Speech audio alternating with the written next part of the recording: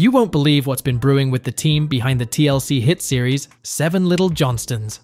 Let's dive right in. Did you guys catch this? Back in June 2016, things got real messy for LMNO Productions. Yeah, the folks behind 7 Little Johnstons. They got into a legal tangle with none other than Discovery over a whopping $2 million worth of footage. For those who might not know, 7 Little Johnstons is this super interesting show about a family of 7, all with achondroplasia, a type of dwarfism. It kicked off in January 2015, and guess what? It's still rolling cameras as of January 2024. So, here's where it gets wild. On June 17, 2016, Discovery hits LMNO with these notices of termination for not 1 but 6 series, including 7 Little Johnstons and The Little Couple. We're talking serious legal docs here, folks. But wait, there's more. Just 5 days later, LMNO claps back, accusing Discovery of a whole list of no-nos. Copyright infringement, unfair competition, trademark infringement, and breaking their contract. LMNO even called Discovery's move a smokescreen to swipe The Little Couple and produce it themselves. Can you believe that? Hold on, because it gets even juicier.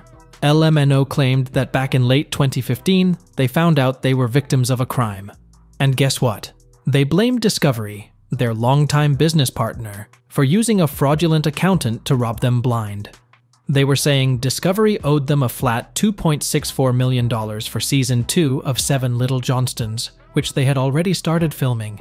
But according to the papers, Discovery had only coughed up about $2 million, even though LMNO had paid for a bunch of the production costs.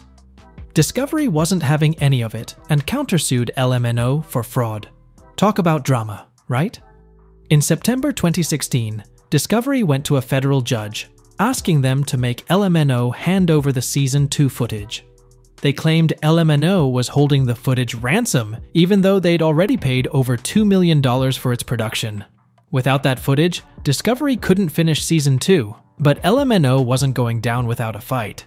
They said Discovery never signed the contract for Season 2 and didn't pay what they agreed to for those episodes.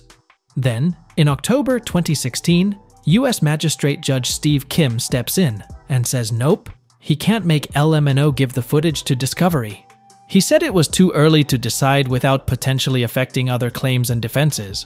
But wait for it. In December 2016, the same judge, Steve Kim, flips the script. He recommends that LMNO should actually give the footage to Discovery. He thought it was pretty likely that Discovery would end up with the rights to the footage. And then, in a twist no one saw coming, the whole case, LMNO Cable Group, Inc. versus Discovery Communications, LLC, got dismissed without prejudice on July 21st, 2020. All because they reached a settlement. Whew, that's a lot to unpack, isn't it? I mean, the twists and turns in this saga could be a reality show on their own. What do you guys think about this whole legal roller coaster? Drop your thoughts in the comments below. I'd love to hear your take on it. And hey, if you've been enjoying the ride on this channel, don't forget to hit that like button, subscribe, and turn on notifications so you don't miss out on any of the latest drama and gossip. Until next time, it's Max signing off. Stay tuned, stay curious, and keep those comments coming. See ya.